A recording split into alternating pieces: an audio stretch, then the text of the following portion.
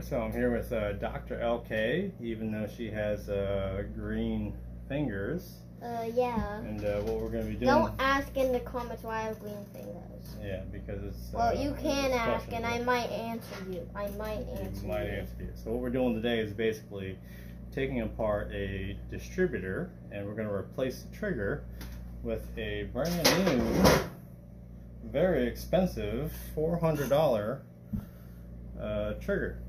As you can see, it's all nice and shiny. So that is the purpose of today's video, is how to take apart and reassemble a brand new trigger in a distributor, which I tell you what, this is probably the most nightmare thing you can do with a distributor. I have a friend down in Florida Keys. Yeah, I'll show the picture right here. And basically he's smiling with a broken trigger, which I'm pretty sure that we would be crying, but we're still working with him. So, you know, he's going to get on plane. He has a 140, original 1970 140, and he's a great guy, and we're going to get it done. So let's get started. Alright, so now we have everything out of the box. As you can see, you have the 4-plate for the four-cylinder. You have that to hook to the distributor. 6-plate Loctite for the bolts. You have all the screwdrivers we need. Yeah, yes, we do.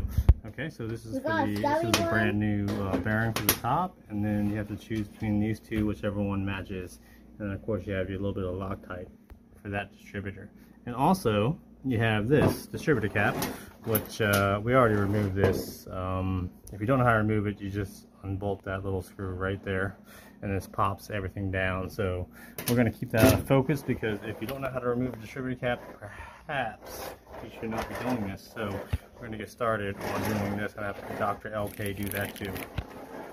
Alright, so Dr. LK is in the midst of operations, okay? So what we're going to do is take a small screwdriver, okay? So when you're looking at the top of the distributor, there's keys.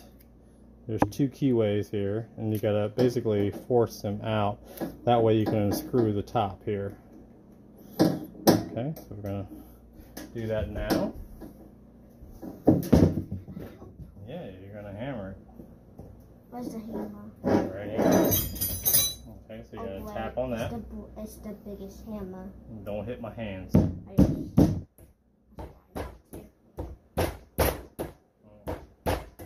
That one's good. And then the other side, this one should be perpendicular to... Perpendicular mean? I have no idea. But perpendicular, you gotta... Hold on. Let's just get the angle. Sorry. Yeah, better angle. Yeah.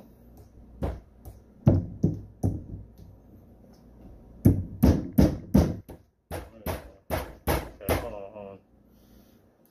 This is okay. Alright, so now we're here. Hold on.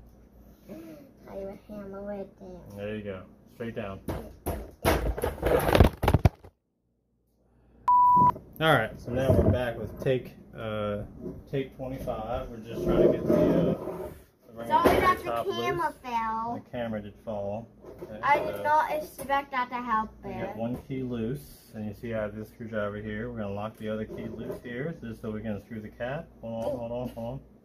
I'll hammer as much as I want. Okay. Hammer time? Yep, hammer time. Hammer time! Alright, I think it's down. Okay, so now we're going to screw the top of this. Whoa, that did get it loose. Really loose. Okay, and you want to set all these in sequential orders, just to make things just a little easier during reassembly. So we got the cap. Then we have 2 washers here. One's a lock washer and one's just a plain washer. Okay, so we're going to set those aside here. 2. Hey, watch the tools. Okay. Alright, so now we just have a plain distributor here. Okay.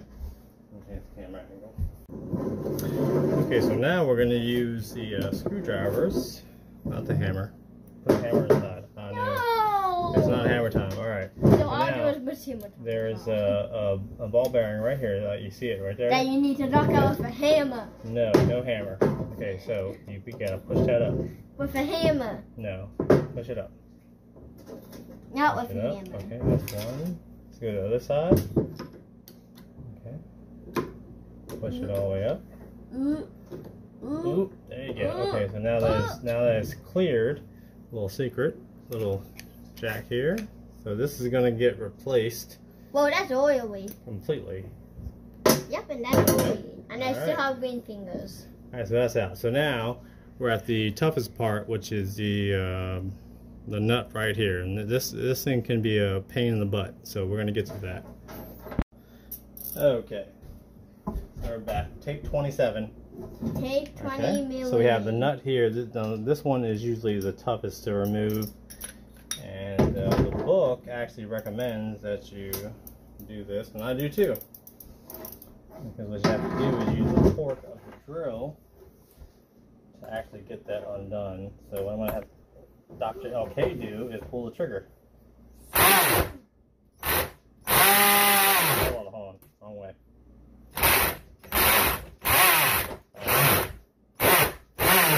Hold on. You murdered it. Good job. I know, I murdered it. Alright. Hold on. Is that too much Hold power? on. No. Hold on. I saw it. Rotor. Alright, ready? Go. It hits me. I'm scared. Oh my gosh. Okay, so we're having problems moving the rotor. And you gotta be careful because this is plastic, so You murdered my. let me try. You do it. I know. There we go. Alright, it's off.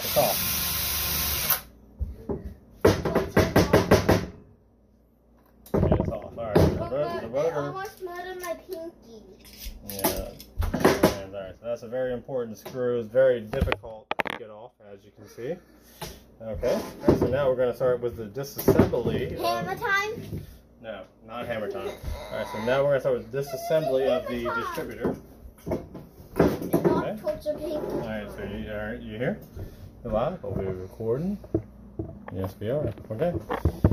Alright, so now, with everything loose, this should just pop off. Yeah, Slide off. Whoa, that's so oily. I know, it's the distributor. It needs to be oily. Okay, so we're going to pull that out. Set that aside. Do we have to re-oil this afterwards so it can still work? Probably. And that's going to come off. Oh, that's the part that we got. Okay, so now we got the rotor. And this is that. Yep. And so the now we rest got the goes rotor that somewhere. needs to pop out, so we're going to use a rubber mallet. Hammer? Not the hammer, the rubber mallet, which is still technically kind of hammer time. Okay. Massive time. Okay, you ready? Ready, steady, and go. Okay, so now we got the rotor out. Alright, pull the rotor out. Now we got the old disc.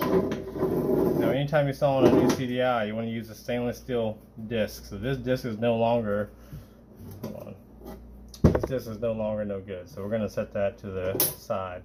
This is the disc that you want to put in rotor side, right there. I want to do another hammer time.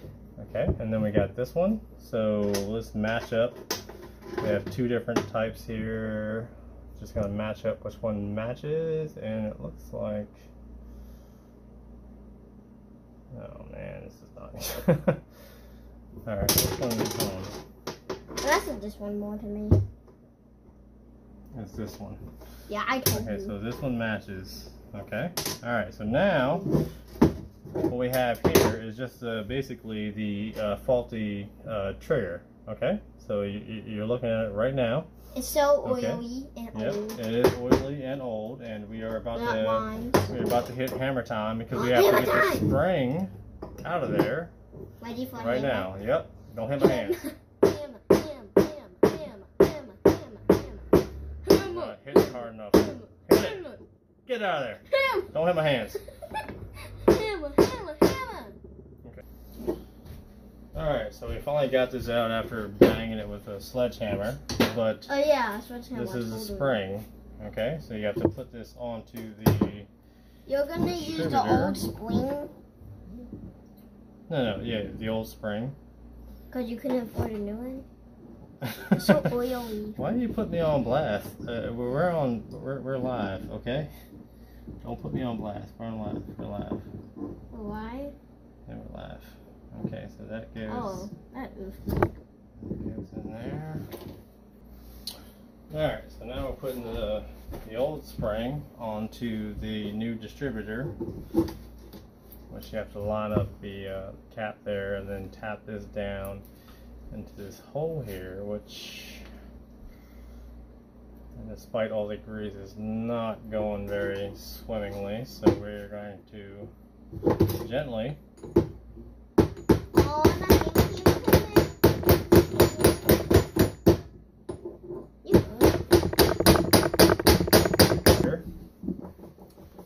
secondary spring installed, which took a little bit of effort. So make sure it's nice and snug. I'll make sure that that's on that side. And bend that up a little bit. That's okay. There's a ring that goes around that.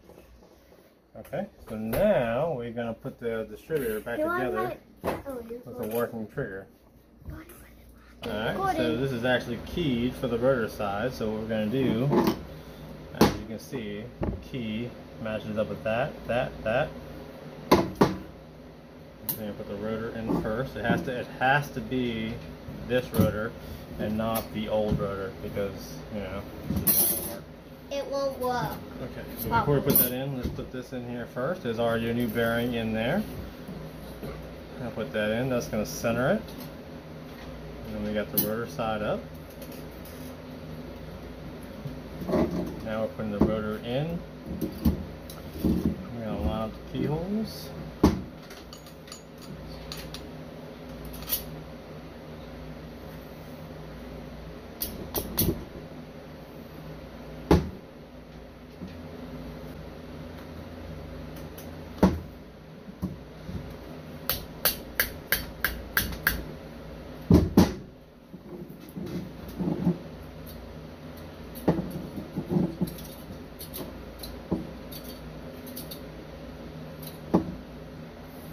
Alright, so now that we have the rotor installed, we're going to put the tangs on there, and don't we have to oil that it? has to line up with that, and there's plenty of oil.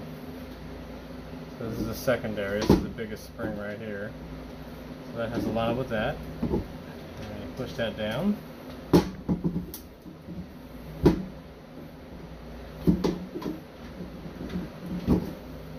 Okay. So now,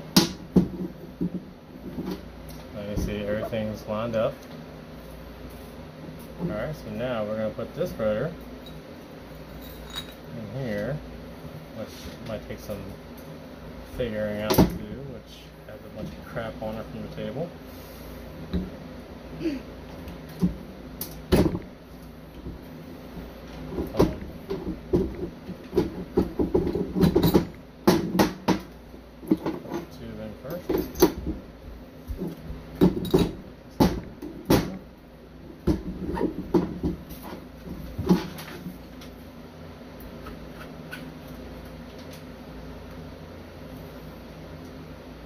Okay, so that's the plate. This forward. Okay, so now we have the new ball bearings here. And then we have this right here, which we're going to put the Loctite on so we can lock it into place. Okay, so now we have the Loctite that came with the new trigger. Okay, and we're going to put this around the nut here, which is a 19 metric, just to make sure it sticks. Okay, so now we're putting this on here, and then we're going to tighten it up with a 19 metric, just to make sure the rotor is tight. Okay, and so we have Dr. LK. Yes, I am what? Turn this. Okay, so let me get the towel to make sure everything's tight. Okay, alright, you ready? You're going to turn it that way. Okay, this way? Mm-hmm. Well, it's hard. That was hard. Okay, we're off camera. Alright, so that's all back together. Okay, so we're almost done with the assembly of the trigger. Okay, just launching it off. Okay, so now we have the new, this is the brand new ball bearings. We're going to put these on. Just slide right down on there. Perfect fit. And then we have the washers that pin the top up. There's 2 of them right here. And one goes here. Okay. And then we put this piece on top.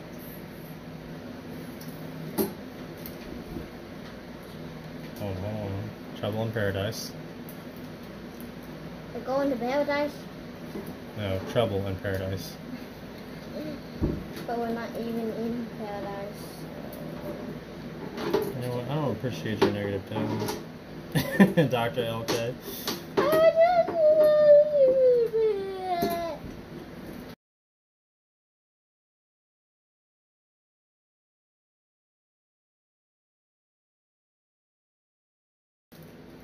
Okay. So now I'm gonna turn this a little bit more so I can lock down the secondary washer.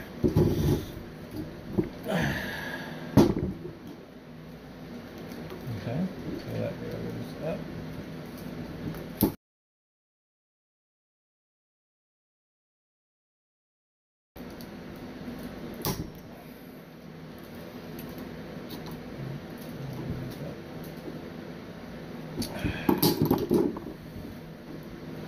Okay, so now we should have a fully functioning distributor, which of course we're going to test.